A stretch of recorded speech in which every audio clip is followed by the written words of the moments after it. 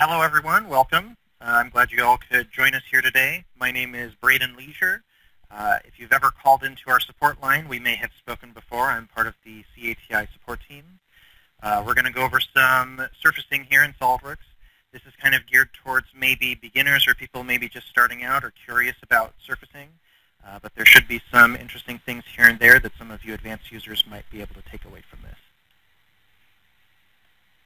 So what I'm going to go over here, we're going to start off with going over what defines a solid. And this is important so we can differentiate between solid geometry and surface geometry in SOLIDWORKS. Next, we're going to go over how we can identify surface bodies in the SOLIDWORKS user interface. Then we're going to go over one of the surfacing commands that I really enjoy. It's called delete face. If you've never used it before, hopefully this should show you why it's one of my favorite tools. And then lastly, we're going to go over a workflow example of creating an electronics shell case using some surfacing tools. So what defines a solid? There are two primary traits that are going to define a solid within SOLIDWORKS. The first and more obvious one that most of you probably already know is that the geometry has to be fully enclosed. It needs to be completely watertight in order for it to be able to be considered a solid. The other one that's a little less intuitive is that there's a rule that every solid must follow, and that's that every single edge inside that solid is the boundary between exactly two faces. And you'll see down here in the bottom left we have a cube with faces A, B, C, and edges red, green, and blue. If, for instance, we look at the blue edge, it is the boundary for only faces A and B, no more and no less. And you go around and you find that that's the true case for all of these edges. If we remove the face B, and then we see over here, we look at the blue edge is only the boundary for face A and no other face. SOLIDWORKS calls this an open edge, and this can only happen if you're working with surface geometry. Now, how we identify surface bodies in SOLIDWORKS, the easiest and primary way is by looking at your feature manager tree on the left-hand side in SOLIDWORKS. You'll see that as soon as you have surface bodies, a surface body folder will turn on, and you'll see surface bodies, and there will be a number in parentheses. This number represents how many surface bodies you have. Another good way to identify surface bodies in SOLIDWORKS is by using the Check Entity tool. This is found in your Evaluate tab, and we'll go over this in one of our examples here. This is primarily for finding open surfaces. So remember how I said certain edges are considered open edges if they're the only boundary, if they're only one face as a boundary. This will find open surfaces. If you have a fully enclosed surface body, it will not show up in the Check Entity tool. You'll only be able to identify it from the surface bodies folder here. So talking about our first tool, the delete face tool, this is a really useful tool when you don't have a feature history tree, as you can interact with your dumb solid by deleting the faces and simplifying things. It can defeature things such as deleting holes. It's also one of our primary commands for transitioning from a solid body to a surface body. And with that, we're going to go ahead and jump into SOLIDWORKS here. And we have our part. And the first thing, before we jump into the delete face, let's go ahead and evaluate what we have. Over on the left-hand side here, as I mentioned, we have our surface bodies folder. So we know that this part is a surface body. It is not a solid body. The other giveaway is that we have this surface imported feature as our first feature. Whenever you have an imported part, you'll have imported features. You'll have an imported feature for every single body inside of the part. In this case, it says surface imported, so we know it's a surface part, a surface body. If it was just a solid body, it would simply say imported one.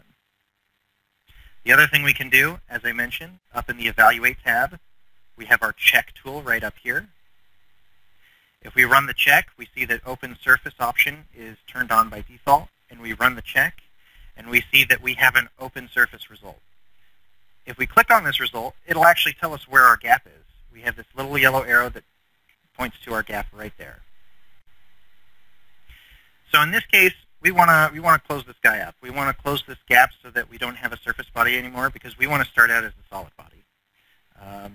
One thing we can do is, since this is an imported part, we have the option of Import Diagnostics. If we right-click this imported feature, we can select Import Diagnostics. This is a very important thing to run whenever you're working with imported geometry. You generally always want to run it, as it will catch any faulty faces that could lead to geometry errors later, as well as any gaps in your surface geometry. In this case, heal all, and it'll heal that gap, and we say OK. And you'll notice that our surface bodies folder disappeared, and our imported feature changed to that blue cube that I was mentioning. So at this point, we've transitioned to a solid body. By default, SOLIDWORKS does not show the solid body folder if you only have a single solid body and no other bodies. If you want to change this, you can go up to your gear right up here for your options, go into Feature Manager, and these are all the different folders that can show up in your Feature Manager. Solid bodies and surface bodies are set to automatic. I'm going to just go ahead and set these to show so we can keep track of our bodies a little bit better here. And you'll see that we do in fact have one solid body. Now, the issue is import diagnostics might not always be able to close your gaps. So I'm going to undo that import diagnostics. And the other way we can identify the gap, you'll see here, there's a little bit of blue down here. If we zoom in, you'll see that SOLIDWORKS has highlighted all of these edges in blue. This is because any open edge in SOLIDWORKS will highlight with blue, making it easier for you to identify at a glance where your open surfaces are. In this case, for us to close this manually, we're going to need to use some surfacing tools. In this case, it's going to be a rather simple surface loft. I'm going to go back to my surfacing toolbar, and we're going to do lofted surface. If you've used lofts before, it's very similar to the feature-based loft. The only difference is we're lofting a surface instead of a solid or a closed profile. If you've never used a loft before, essentially what we're doing is we're going from one selection to another selection and creating a surface in between those two selections as a loft. There are additional options here in the surface loft to better control it if your loft is a little more complex. In this case, we have a fairly straight shot, so we're not going to address any of those extra options. In this case, we're just going to make our first selection for our profile. And this is very important for all lofts in SOLIDWORKS. Notice where I'm selecting my profile. I selected it over here on the right-hand side. If for my next selection, I decide to select it over on the opposite side, it's going to loft from my selection to my other selection. So we've got our profile a little backwards here. So it's very important that when we make our profile selections, that we are selecting in a similar place to our first profile. So now we'll make our selection. We'll see it goes from the correct end to the correct end. We get our preview. Everything looks good. I'm going to go ahead and accept this. And you'll see now we still have a blue edge because it's still an open surface because these are two separate surface bodies now. You'll see our surface bodies folder now has two entities in it. What we want to do next is we want to combine them into a single surface body. To do this, SOLIDWORKS gives us a command called knit surface, found in our surfacing toolbar right up here, knit surface. With this tool, we can create a selection, so we select both of our surface bodies. And what it's going to do is it's going to combine those into a single body. There are some extra options here. We're not going to go into those just yet. We'll come back to this. For now, I'm just going to go ahead and hit accept. Now we went from two surface bodies to a single surface body.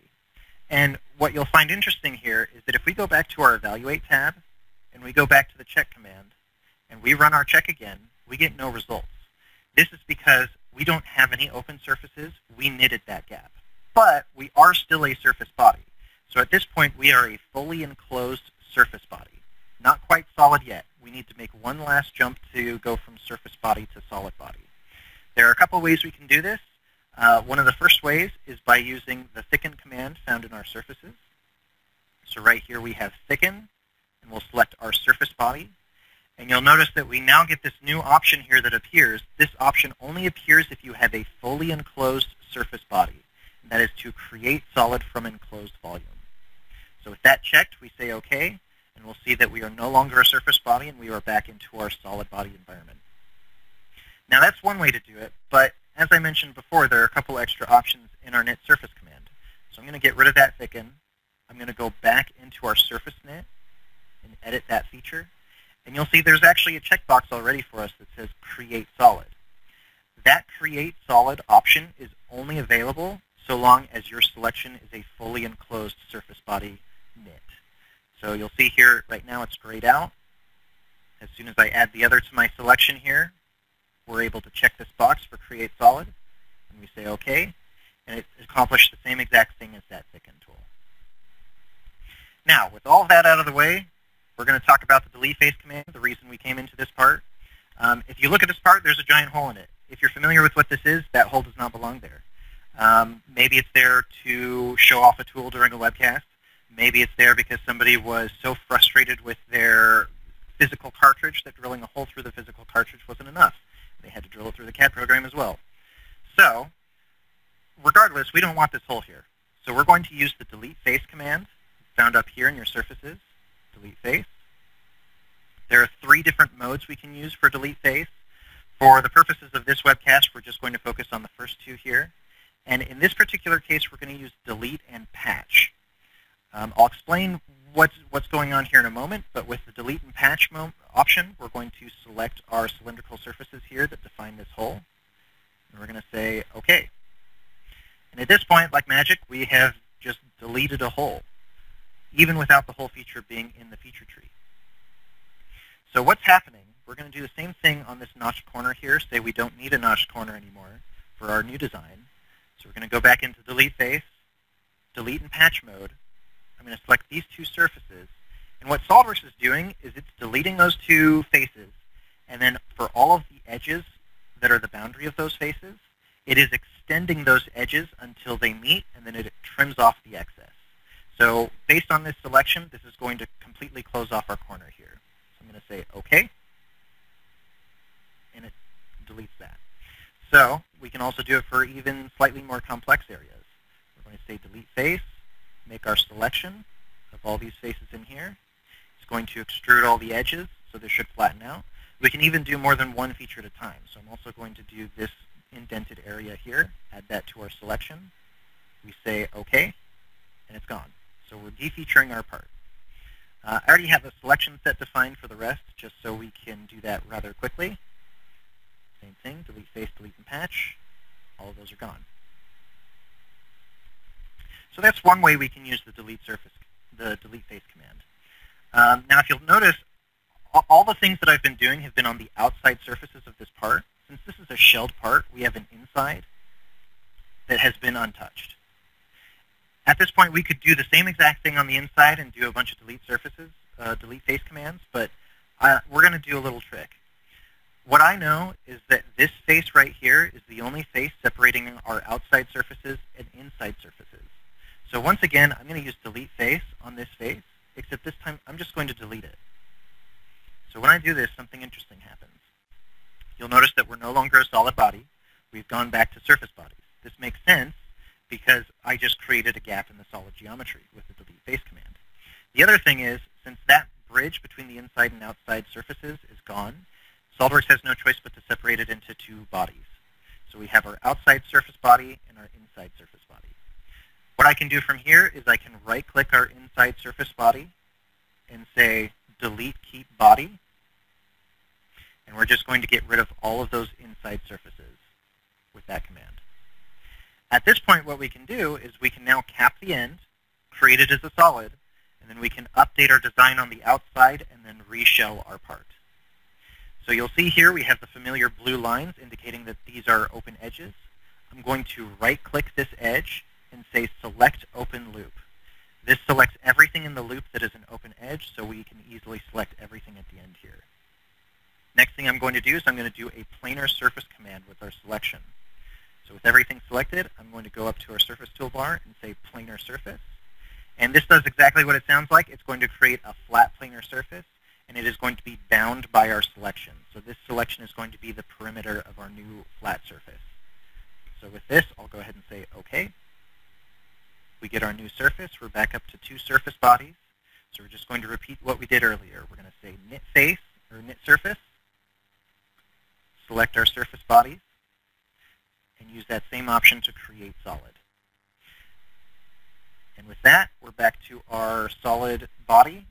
And from here, we can make our design changes and then reshell, and everything should be good. So, to review what we did, we started off by identifying whether we had surface or solid bodies using the feature tree and the evaluate tool. We closed the gap that we found that the evaluate tool pointed out to us. We used the delete and patch mode to defeature our part and get rid of a hole. And then finally, we used the delete face command to separate the inside and outside surfaces so that we could cap and close our model. The next thing we're going to go over is just a shell casing example for an electronics casing. In this case, our workflow is going to be delete face, swept face, trim, and thicken. And this will make more sense once we get into our part here. So I have a boss extrude ready to go here. I also have already created some sketches for the purpose of creating our swept surface as well as some of our cutouts. The first thing we're going to do is we're going to go back to our delete face command. And we're just going to leave it on the delete mode. We're going to delete one of our faces. I'm going to delete the bottom face here. And this is going to transition our part from being a solid body to a surface body. The next thing I'm going to do is we're going to change a bit of the shape of this part by adding a swept surface. So I'm going to go up here to the surfaces and say swept surface. If you've ever used a sweep command before, it's very similar to the feature-based sweep, except we're using an open profile instead of a closed profile. So here I have my profile. And if you've never used a sweep command before, what we're doing is basically we have our profile defined, and this is going to sweep along a path to create a surface. The path I have defined is right here. I'm going to go ahead and select that. We can see from our preview what we're going to end up with. Everything looks good, so we're going to go ahead and accept that. Now we're up to 2 surface bodies. We have our original one and our new swept surface. Now what we want to do is there are some elements of each that we want to keep and some elements of each body that we want to trim away. For this, we're going to use the trim surface command. So up in our surfaces toolbar, we go to trim surface, found right here. And we have 2 different modes for our trim surface. In this particular case, we're going to use the mutual trim type. And the reason we're using this is because both surface bodies here are going to act both as the trim tool and as the surface body being trimmed. Since they're both taking on both roles, we're going to use the mutual trim type. I'm going to select the surfaces that will be participating in this. And then down here we have our selections of pieces to keep or pieces to remove. In this case, I'm going to find it more convenient to remove selections, as those are more accessible to me. And once we click in this blue box here, you'll see that when we hover over, it's going to highlight what it's going to remove. I need to remove all of this excess outside part and then this little wedge on the top here. What we see is what we'll be left with. What we have selected has automatically been hidden and will be trimmed once we accept the trim surface command. So we'll accept that. And we've got our resulting surface body here. And you'll notice that we did, in fact, go from 2 surface bodies to a single surface body. And this is because when you use the mutual trim type in the trim surface command, SOLIDWORKS will automatically knit the resulting surface bodies into a single surface body. The next thing we do is we're going to do our cutout. I already have my sketch defined for our cutout here. And what we're going to do is the same trim surface command. In this case, instead of a mutual trim type, we're going to do a standard trim type. This is because our sketch is only acting as a trim tool. It is not going to be trimmed itself. So for our trim tool selection, we select our sketch. And now I could very easily, for our remove selections, go in and remove all the parts that we don't want. But what's going to be easier in this case is if we change it to keep selections. I'm only going to keep the outside part. Everything that is not selected to keep gets trimmed away. We say OK. And at this point, we have the surface body of our shell casing. And what we're going to do is the very last step is transition back from a surface body into a solid body again. And to do that, we're going to go back to our thicken command. So I'm going to go ahead and say thicken, select our surface body. And you'll notice that originally we did a thicken command on a fully enclosed surface body. In this case, we have an open surface body. So it's just going to add thickness as the tool suggests here. We'll set our thickness and say OK. And at this point, our casing is finished. So just to review, we started with delete face to transition from a solid body to a surface body. We added a swept face to add a little more definition to our part and change the shape. And then trim surface to trim away the parts that we don't need and keep the parts that we do need, as well as trim away some of the cutouts. And finally, we thickened our part to turn it back into a solid. And with that, that's all I have to show you guys today. Let me know if you guys have any questions. here we go. Here's a couple.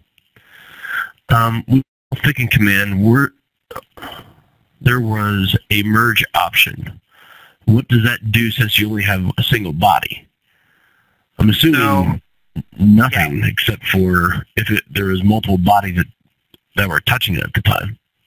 Exactly. So the merge result, this is very similar to the merge result in a boss extrude, for instance, where if you're working in a multi-body environment, if you have any other bodies that your resulting body will intersect, then it will combine it into a single body. Which is nice. That wasn't there a while ago. Yeah, yeah. Which in this case, since it's a single body, that option won't do anything for us. Exactly. So I know this is only about 25, 30 minutes, so it's kind of get a couple tips, couple tricks, get in, get out. We're going to be doing some more in-depth stuff coming up here in the near future, so there'll be some more presentations on searching in the future. I'd like to thank everybody for attending the webcast. I want to thank everybody for attending. We've got 4 more presentations left out of these sessions, 2 tomorrow and 2 on Friday. So feel free to sign up for those and join at your leisure. Thank you very much, and have a great week.